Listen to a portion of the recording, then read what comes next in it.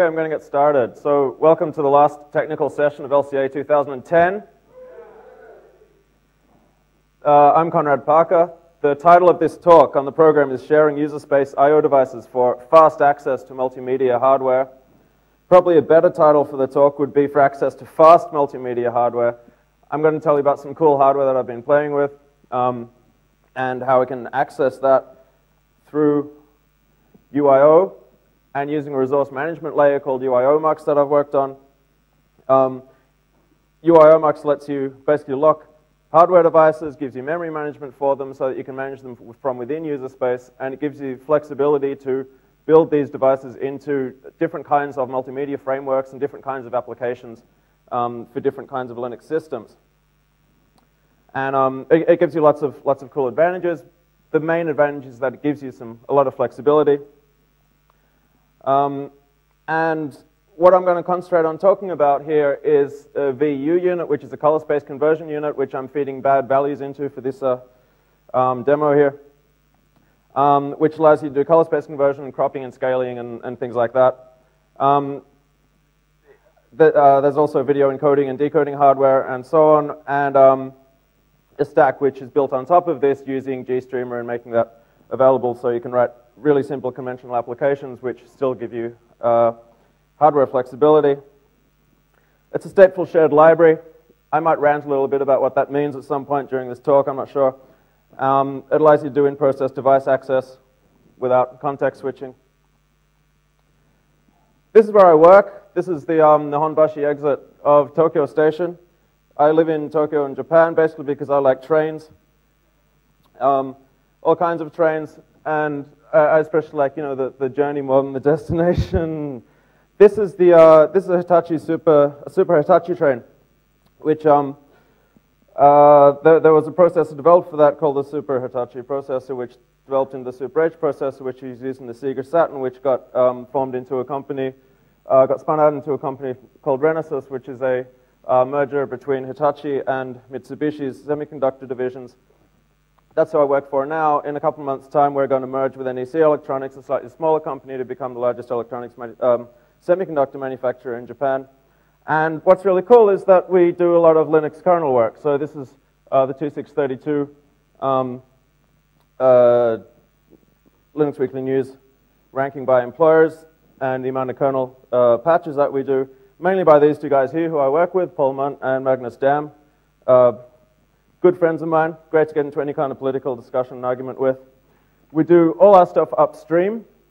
So we have recently, instead of just pushing out customized BSPs, we have an in-house Debian developer, and the Debian SH port, which is done through Debian ports, is now becoming well, it's in unstable or whatever, it's becoming an official Debian archive, Debian repository. That said, Renesas has recently released a chip which has a Cortex-A8 core as well. So we're sort of diversifying on the instruction sets that are used as well.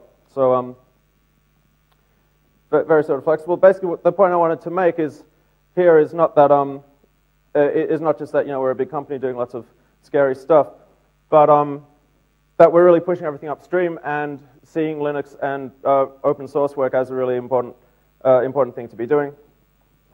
And so I'm really happy with being able to work there on this kind of thing, like these security cameras. You're being monitored right now, and it's all being sent to our secret alien headquarters.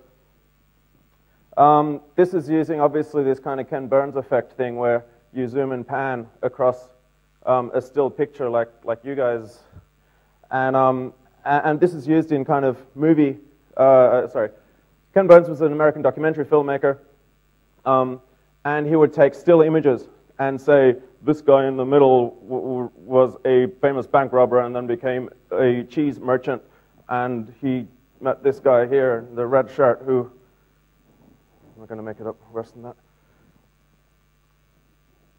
The way that you can do this kind of thing is obviously just by simply zooming and cropping across the image. So I'm going to talk about some of the hardware that does that. In this processor, which is in the board I've got here, this is the SH Mobile 7724. I'm going to move this down so that you can see it. kind of works. Okay. This has lots of, it's basically a system on chip. So it has an instruction call, which is a normal processor here running an SH instruction set. Has video processing units. It has sound stuff. It has things for controlling various I/O devices as well. And these can be hooked up and shared in different ways. This is the board that I've got here. The one I have has an LCD panel on top of it. And we're kind of starting to make these as boards which are available for hobbyists and stuff as well. Generally what we do, of course, is the main product is the processors and some of the smaller chips around it, such as separate image processing chips that can be used and things like that. The main thing here is to evaluate the processor itself. And in order to do that, we build a board which you can run a full Linux system on. And in the course of doing that, we often end up having to write drivers for other companies' products as well.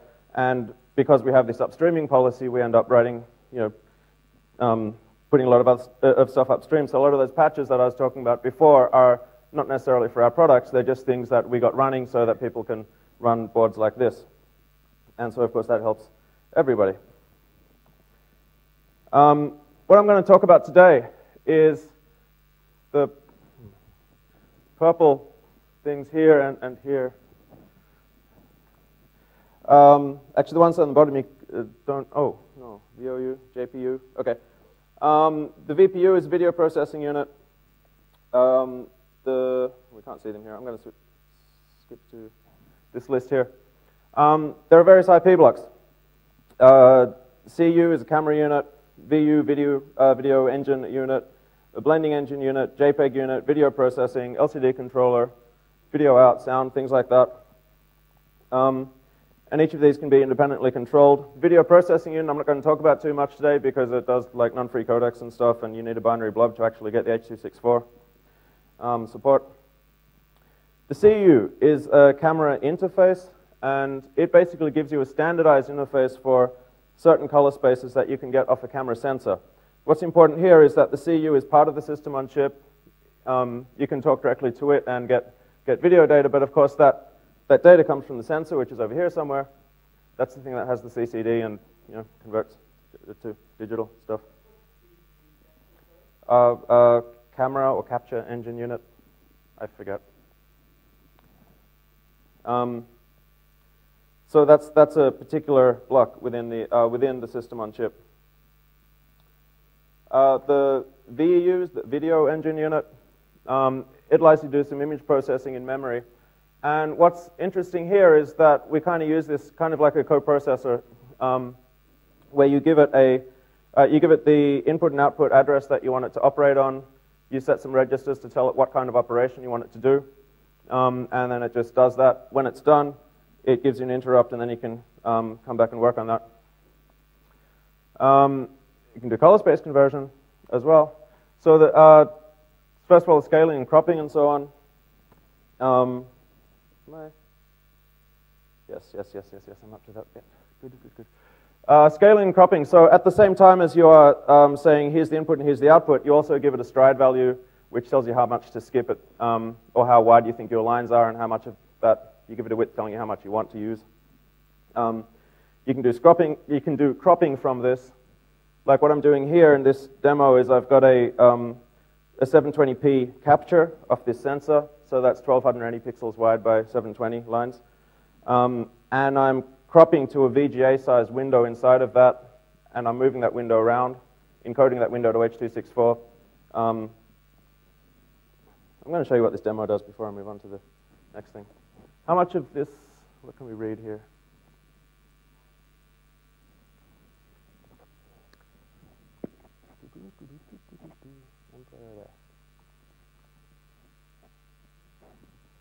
So in this terminal here, which I'm going to,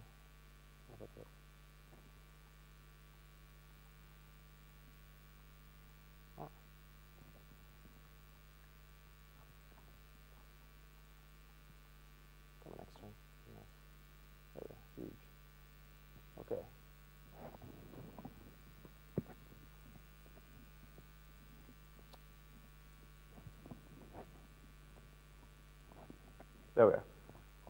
this terminal here.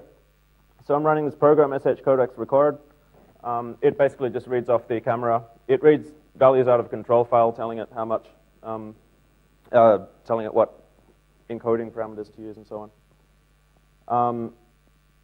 And this control file is set up for VGA, and it tells the encoder to basically print a standard output. So it's just a command line program that will spit H.264 encoded data off the camera to standard output. SIG HTTPD, or SITE, or whatever I want to call it, is just a trivial HTTP server which takes whatever it gets off standard input and then keeps looping that. Keeps that in a ring buffer and then takes client requests and serves that out over HTTP on whatever port you give it. And then down here, I was just running in mplayer. mplayer with the HTTP address of this server here and playing that stream. And I hacked up normally the recorder just sits there like that, but I was a bit bored last night, so I hacked it up to pan around. And I think I caused some ghosting effects by screwing up some of the color plane values, but you know, that happens. Okay.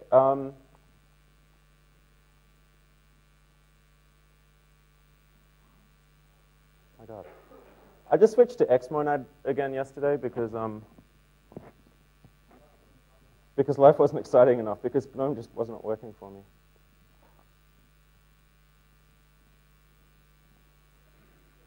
Okay. This is great. Right.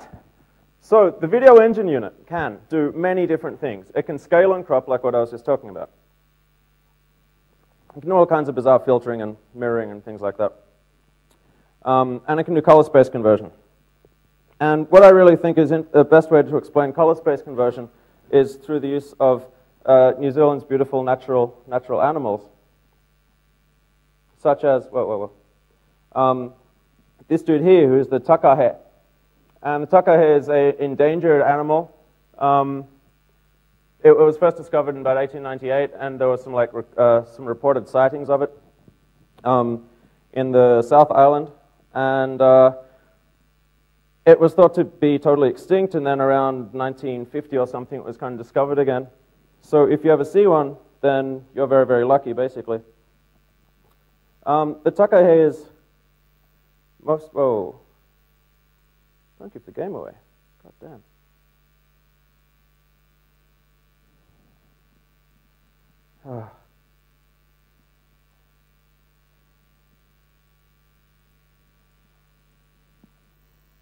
I hate this. Okay, I'm going to quit one of these. Go there, go there.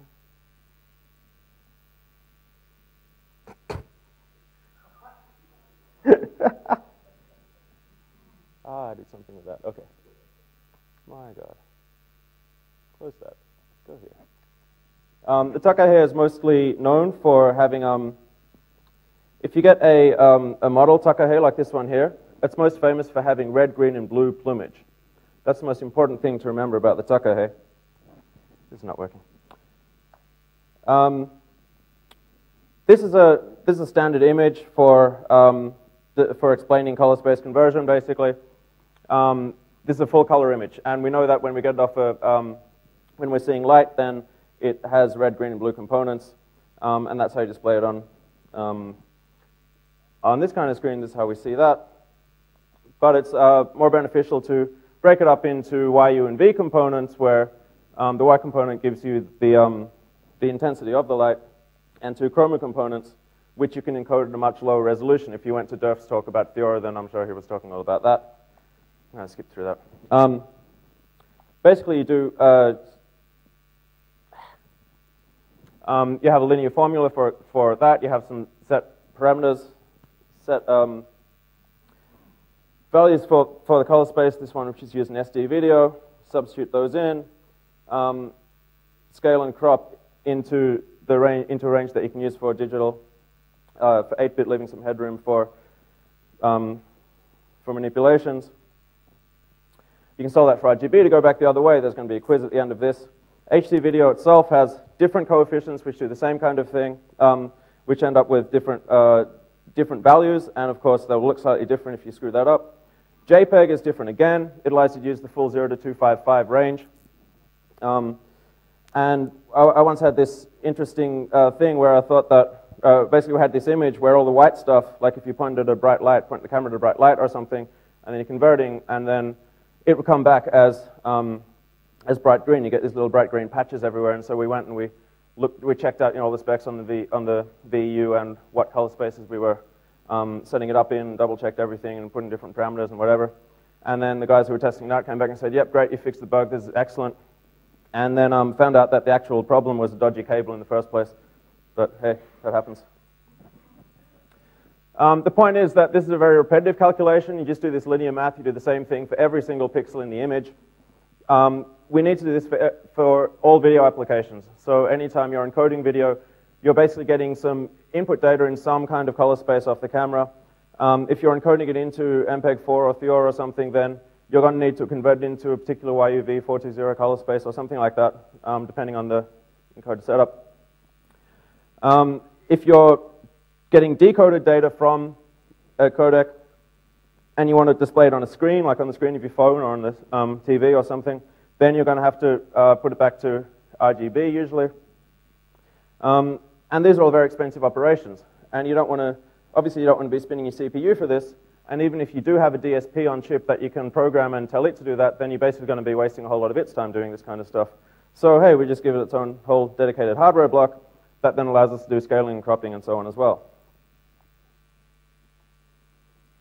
Okay, so that's basically the hardware that we have available. So I'm going to concentrate on the, how we use the VEU, how we access it, and how we do resource management for it. And to do something like this where we have a camera set up. The kernel interfaces that we use are v4l2, fbdev, obviously, well, for simple output like this, and UIO, Userspace IO. v4l2 is, this, obviously it's a standard Linux kernel capture interface. Who here has not played with a v4l2 or used a v4l2 camera? A couple of people? Okay. A couple of people pointing to other people. So it's been around for a long time, and generally it has very simple streaming read interface where you can use a straight read system call. This is pretty inefficient, but it does mean you can just go open the device, read data. You read into your own buffer just like you were reading from a file or something, and then do whatever you want with it.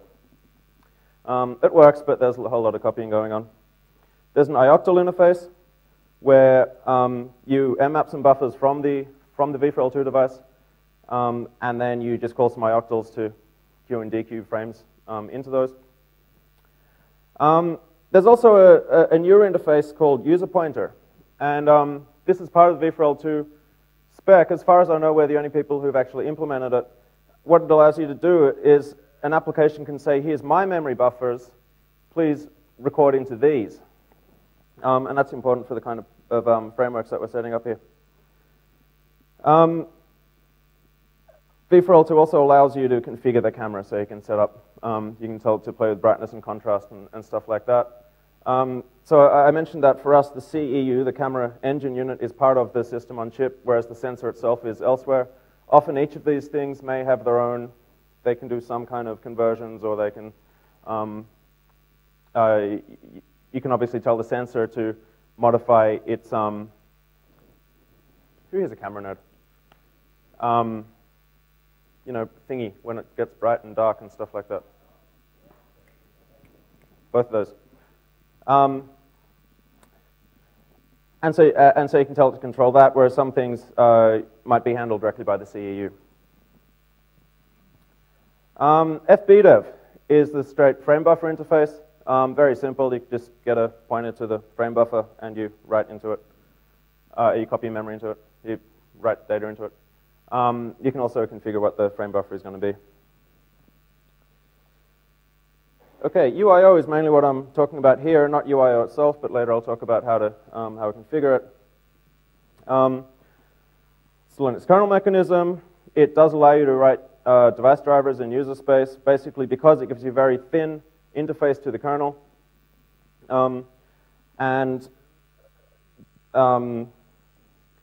and then the actual logic for controlling the device is something that you might implement in Userspace. So, what would normally be an entire in-kernel device driver is split into two parts. So the kernel module is very small. It gives you memory maps for controlling the device and so on, and implements some basic stubs for I/O interrupt handling and so on. And the Userspace device driver is the Userspace application, and it's Userspace. It uses system calls to interface with that. There's a good Linux Weekly News article about UIO. I'll just give a very brief summary. So on the kernel side, at least what we do, so the IQ number flags handle and so on. When the kernel driver receives an interrupt, it has to translate that into something that the Userspace program can see. So the kernel driver actually acknowledges the interrupt and then remembers that it happened, and then when Userspace is ready, it tells it about it. Array of memory areas. The way we use that is that we memory map the register window for the device, like the VEU control registers, and another memory area which I'll talk about later. And then you implement file ups as well. On the Userspace side, you open dev.UIO something. You can then poll that file descriptor. So the kernel remembered that an interrupt came in. It will then make that file descriptor readable. So you can poll it, you can just read and block on it or whatever. And that's how you can wait until something is ready. So it sounds kind of convoluted, but for this kind of thing, it works pretty well.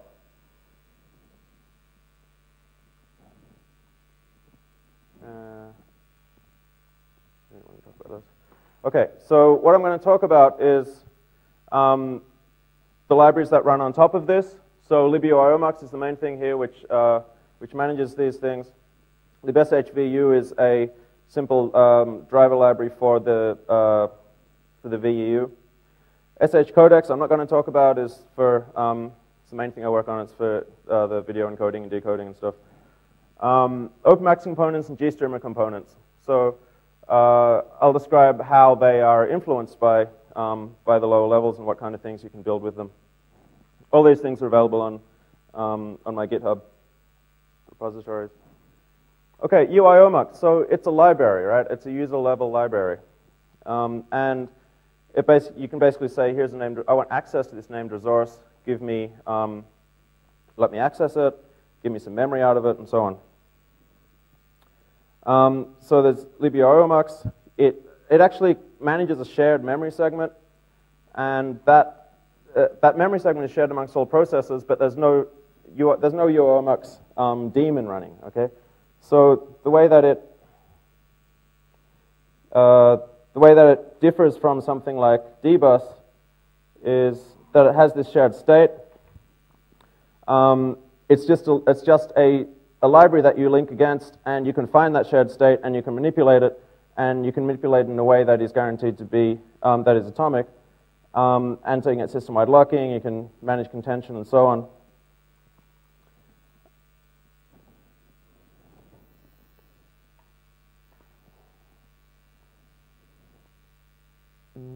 We keep locks for each resource that you're asking for, so when you get a handle onto onto whatever resources are available. So you say, I want to be able to access the VEU and the VPU and whatever, and then you say, I want to lock the VEU, and then no one else can use that at the same time.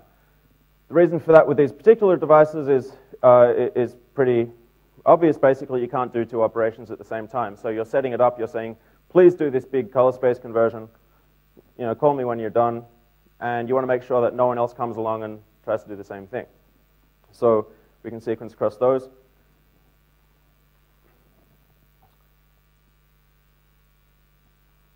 And the memory maps, basically I'm going to explain what memory is mapped. But basically you want to make sure that different processors don't stomp on each other for using the memory areas which are reserved for each device. Okay, so basically, obviously, you've got physical memory, you've got some virtual memory. this kind of idea per process or whatever.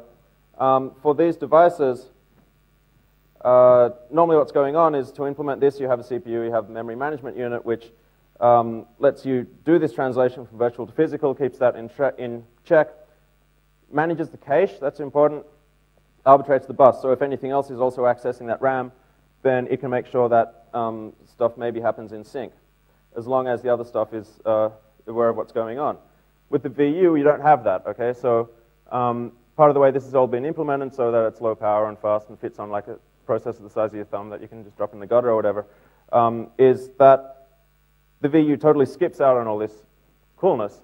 So it does not have access to the bus arbitration, it doesn't have access to the cache or the address translation. So basically, anytime we give a data to the VEU, it has to be in uncached memory, and we have to give it the physical address. Okay? So that's just a restriction on that.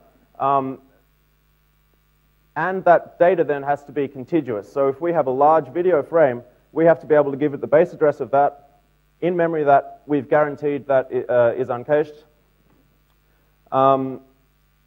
And of course, the only way to guarantee that it's uncached is to pre-allocate that in the kernel. So the kernel will actually reserve some memory, mark it as not cacheable, and then those regions are what are made available through UIO. So when UIO exports some maps, it says, this is a base address, and this is how big it is, whatever. It's up to the driver to understand what to do with those things. So we export two maps. One I mentioned before is for the actual register window. The other is for memory, which you're just reserving to use for this device. So basically frame buffer memory. Then what UIOMux can do is when you ask for memory, it will give you some memory out of that pool, allocate that, make sure that different applications don't stomp on each other. That's the basic idea. In a bit more detail, what we can do with, so I mentioned v4l2 user pointer. So if we're doing something really simple, we're going to capture some data. From the sensor, it goes to the CEU, the camera engine unit. So each of these things, actually the last thing should say LCDC, the LCD controller, which is also on the chip, right? What we want to do is capture data, convert it into RGB, put it onto the LCD. We set up these buffers using UIOMux. We allocate it from the reserved region. We then tell v4l2 using the user pointer to capture directly into that buffer. So we've set it up, we know what it is, v4l2 doesn't need to know anything about it.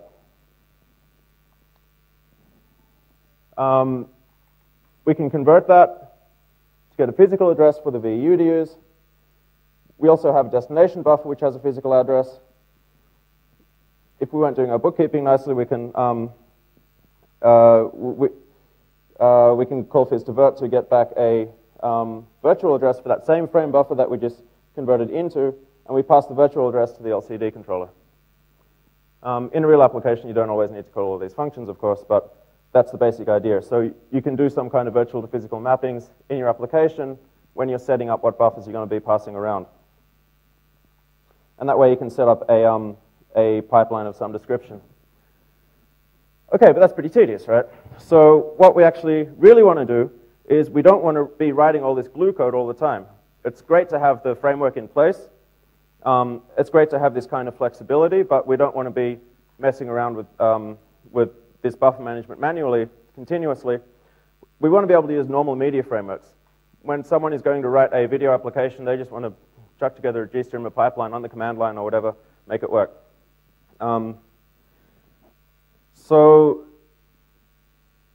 basically what we can do, there's this concept, and it kind of comes from OpenMax, but it's starting to creep in GStreamer a bit now as well. I talked a little bit about this at the mobile miniconf last year, where you can do tunneling, where you have, if you have two components, so in the GStreamer space, you have two components, one doing video capture and the other one doing encoding or something, and they both happen to be using hardware blocks, and if you plug them together, then they will just pass a pointer to each other and they will tunnel that data through and negotiate it. If, however, you plug one of them into a normal GStreamer software block, then you will use normal GStreamer software buffers. So basically what's cool then is that you can get this kind of negotiation and all the buffer management and locking and so on, all the negotiation handled by the media framework, and still take advantage of the hardware underneath. GStreamer has really good negotiation for that. So when you build this kind of pipeline where you're doing the hardware copies or hardware negotiation below, but you're using GStreamer to work out what exactly is going on, then at the end of the day, you can just plug plugins together, and if they're all hardware accelerated, talking to each other, it'll run quickly. If any of them aren't, okay, you're running in software. And basically where we're going with this is that you can take a plain GStreamer pipeline. This is the kind of thing that we're building up this is like a dual camera encoder kind of thing doing RTP. And individually take some of these encoders and VFRL2 and stuff like that, and replace them with hardware accelerated components. And the negotiation can happen between the plugins, and then you actually get this kind of you get the hardware accelerated pipeline. You get zero copy between each of the components. Just before I finish up, there's some of the guys working on the OMAP pipeline. There's some work going on VFRL2 at the moment to do this kind of pipelining, but basically configuring the system to do that itself and doing all that in kernel within VFRL2. This is probably more appropriate for that kind of environment, but for what we're doing gives us a lot of flexibility, and it basically allows us to use different kinds of frameworks for different kinds of environments. So you can use GStreamer, you can use OpenMax, whatever. You can write a custom function, a custom application, and you don't need to dedicate particular blocks to always be available as part of some application layer. So because we're trying to, we're not building a single device, we're actually building generic Linux infrastructure for different people to make different kinds of devices on. Different people might configure them in different ways. So we really like the kind of flexibility where if you want to set up, for example, if you want to set up a system which uses the blending unit to do X overlays or something, but uses the DSP for math, for processing earthquake data or something like that, then you can do that. You're not constrained to having particular things set up in a particular way. So basically, just summary, this hardware is really cool, has some really nice features, and what we do is we provide a really simple UIO interface to these, and the win is that we can use existing flexible media frameworks, and the people writing these applications don't need to know all the details that are going on underneath. Okay, any questions?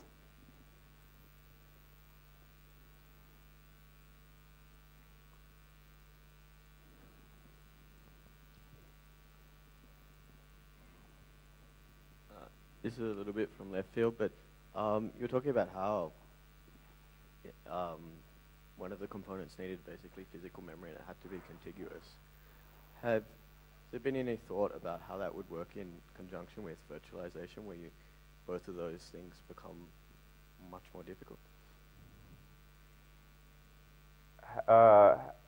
Sorry, if one of the components needs a physical address, how would that work in a virtualization environment? Basically, yes. Well, actually, that one is easy. It's the contiguous memory that's... Yeah, right.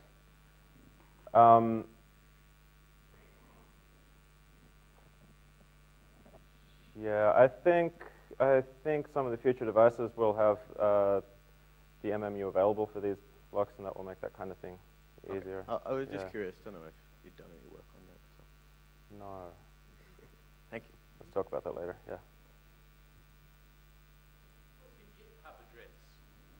What is your GitHub address? Kfish. There, is it written? There, down the bottom.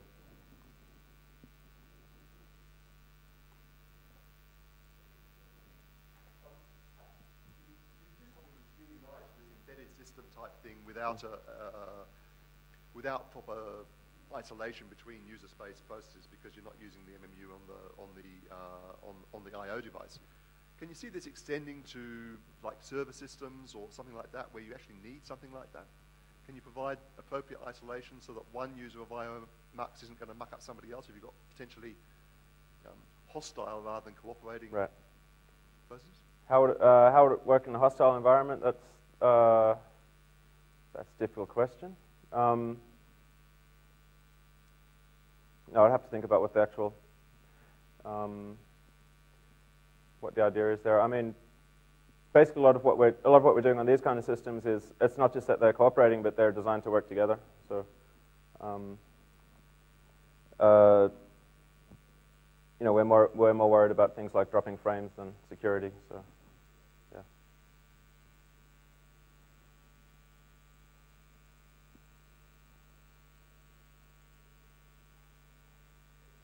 Any other questions?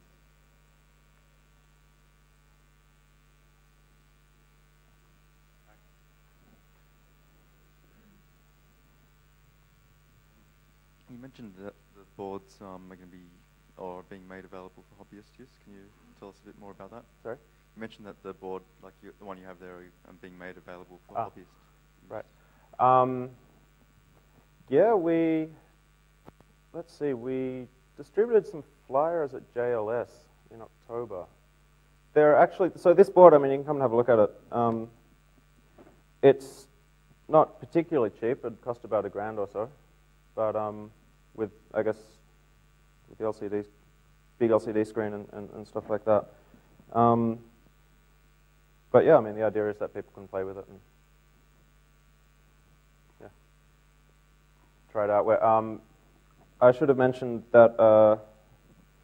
So we've also recently set up a site, oss.renesys.com, where we're releasing all our BSPs and kernel patches and code and documentation, this kind of thing. It's actually being set up by Bill Traynor, who did a lot of similar kind of work for the Beagle board. So we're trying to move towards that kind of exposure as well, maybe. Yeah. So that board that you the board you got there, excuse me, it's the same as the one, the image you had of the board earlier on. The picture I had, yes. Yeah. Yeah. So, yep. And that basically contains this video processing hardware. Yes. And so the main chip on this has all of these things inside of it. So it's a system on chip which has a core and which has the video processors and JPEG acceleration and I/O interfaces and so on. So that's all within the main package. The rest of the board is obviously, because it's a development board, it has lots of ports on it, and so it's just wiring all that up. What can you give some other ideas of, you know, some random ideas of things you could do with it? Yeah. Okay. So I guess I could talk a bit more about the board. It has two camera interfaces, so you can industrially, like I'm playing with writing security cameras and stuff like that. And, but you could do anything that involves two cameras. I've got an artist mate who's starting to do some demos for us, and he's interested in doing something with dual camera. I'm not really sure what he wants to do, but it might be like stereo vision and motion detection and stuff like that. It has 3-axis accelerometers on it, so we just got a driver for that last week, so you can actually do motion things. We've got a new camera we're developing, which is a really high-res camera using some of our a separate video, I guess, analysis chip, which also has video motion detection and much finer control of the sensor on it. So yeah, I mean the applications are very varied. There are this processor series was originally targeted at mobile phones and also things like set-top boxes and in-car GPS units and that kind of thing. So the you know, the multiplexing library, that's basically handling the zero copy, or just yeah, it's just handling the transfer of data in this pipeline of hardware. Yeah, yeah, it's just making sure that that the memory is available, that it's the kind of memory that the that the different units require. One block and Yeah. not written to, not swapped off or cached. Right. Yeah. Right. And so then each, so the device drivers themselves are these other user space libraries like libshveu, libscodecs, and then they can get memory, or a tool can get memory from UIOMux and then use it when interfacing with each of these libraries. Okay. Thank you. Yes.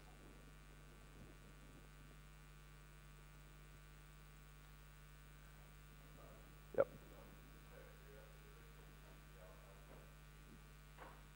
Yeah. Yes.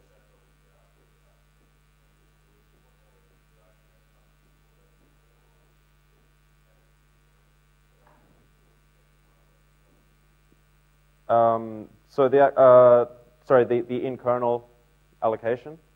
I didn't write that. Magnus wrote that. So yeah. I think it. Yeah. Maybe. Yeah. I think it's very hardware dependent. It may just be kind of nearly fixed anyway. The question I'd like to ask is about monolithic versus microkernels, but the simpler question that's maybe more directly relevant to your talk is, do you have any comparison of UIOMux versus doing this kind of multiplexing in kernel?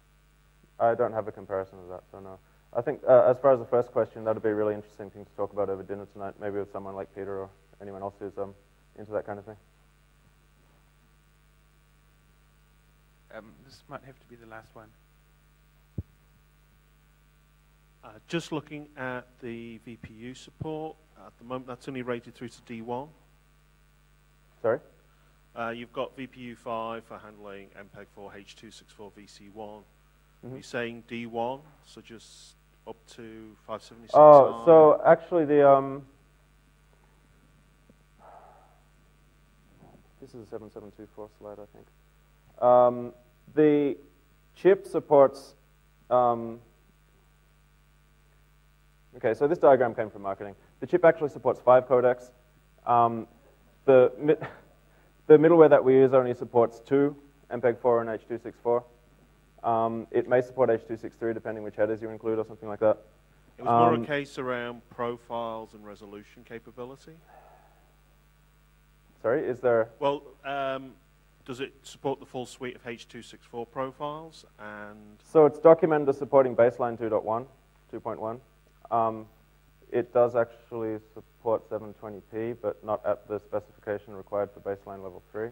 Okay, so it won't support broadcast HD in most countries? I guess not, no. Okay.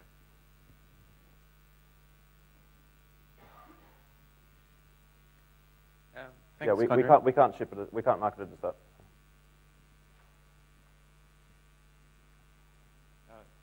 Any one last question, quickly? Okay, thank you, Conrad. Yes, thank you.